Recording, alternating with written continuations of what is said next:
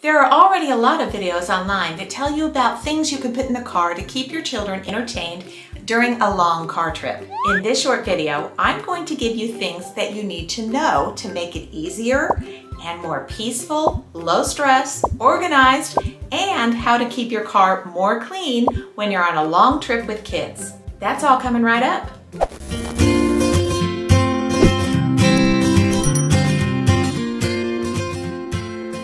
So we went on lots of long car trips when I had young children, and I had 9 children in case you don't know that. Here's some things I learned to make it easy, low stress, peaceful, organized, and clean. I'm going to be giving you some good suggestions, and if you need to know where any of the things are, you can see those things in the links below. Number 1, do not overpack toys. I saw a video where a mom had several different baskets full of toys and games, and she said that each one of these toys is going to keep her children occupied for a full 5 minutes. I thought that sounds like a complete nightmare to me. That means every 5 minutes she's going to need to change out those toys, and that's for just one child. So if she has 2 or 3 children, every 5 minutes she's going to have to move the toys around. That doesn't sound like a peaceful and low stress trip to me.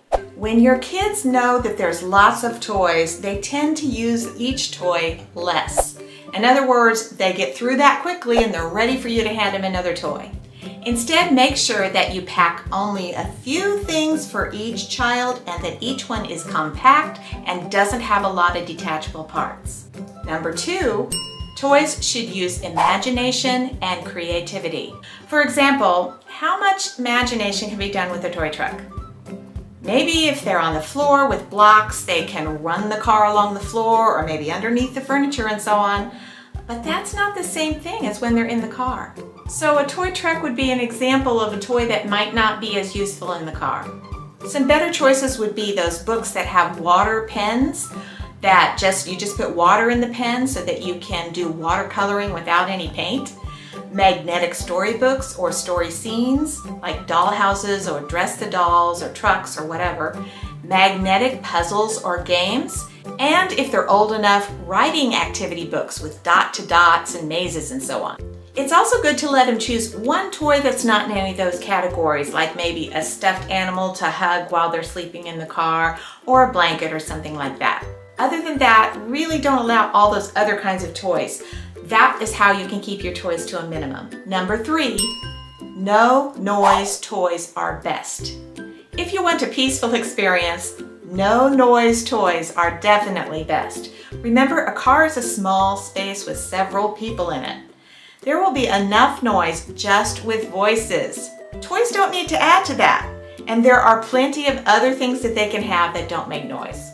Number 4, bring tethers. Especially if you have little ones with toys, sippy cups, or binkies, tethers save lots of fussing. They will keep you from stressing about when your child drops something and you can't reach back and pick it up for them. These also save you from losing things like under the seats or in between the seats or behind the car seats. The tethers are great. Number 5, audiobooks. Even when your children are occupied with toys or books, it can bring a fun atmosphere to the whole group if you're listening to a story together or to songs that everyone can sing along with. It's good to get some from the library so they'll be new to the children, but I do also suggest that you take a look at them and listen to them ahead of time just to make sure everything in them is appropriate. Number 6, electronic devices and earphones. Of course, having a screen is a perfect way to keep children entertained in the car, but you don't want to overdo it. If you're going on a long trip, you can let them know that they can earn screen time by good behavior in the car. So for instance, if they are good for an hour in the car, they will get maybe 20 or 30 minutes of screen time. Then you can allow them to play the games or hear the stories or whatever and look at them on the screen, but don't forget the earbuds. Number 7. Allow them to earn a movie time. Do the same thing with movie time. If all the children behave themselves in the car, let them know after a certain period, say halfway through the trip or so, then they'll all get to watch a movie together. Number 8, keep snacks contained. The absolute best thing to do about food on a long car trip with kids is to individually separate snacks into small Ziploc bags ahead of time. One of the things I like the best about the Ziploc bags is I can just hand them out to the children and I know I'm pretty much done. All they do is throw them away. If you think about it, little ones already require us to carry enough stuff, right? You got the diaper bag, you got your purse, you got your luggage, you got their luggage, you got their jacket, you got the kids themselves. You don't need extra containers. The small investment in Ziploc bags is well worth it for the trip. Number 9, get disposable bibs. Speaking of disposable, these are wonderful. I used to grab a few when I went to McDonald's just to have some in the car. You can order even better ones online though. They are so great because they have pockets that catch the little crumbs and any liquid that spills. And then instead of having a yucky bib that you have to take to the laundry and clean it or put it in a bag and it molds on your trip or whatever, all you have to do is throw it away. Disposable bibs are totally worth it when you're out of town with little ones. You'll find some good ones in the links below.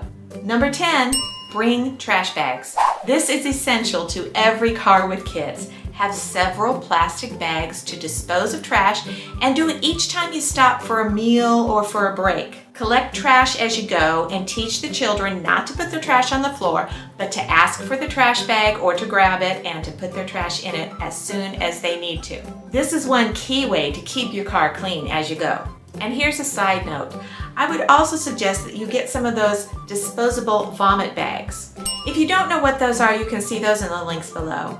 But I used to get those at the hospital sometimes, especially when I take a child and they were sick and they might vomit. They'd give me these disposable vomit bags. Those are great to have on trips, and especially handy if you're on the highway and you hear those horrible words, "I don't feel good." You'll be glad you had those ready at that moment for sure, if you know what I mean. Number 11, use elastic and Velcro. Make it easy on yourself. Make sure those shoes are Velcro, that you don't have to tie them or do the buttons or all the other stuff that you have to do with the shoes. And make sure the pants are easy to take on and off. Don't get the snaps and the zippers and the buttons and all that kind of thing. Make it easy on yourself and use Velcro shoes and elastic waisted pants. These are your friends. But above all, make sure that you have a great plan for training your children how to behave in the car on short trips so that when they go on long ones, they'll already know how to behave. And if you don't know how to do that, there's another video. Just click on the card on the screen now. If you haven't subscribed, don't forget to do that. Parents, you can do this. Thanks for watching.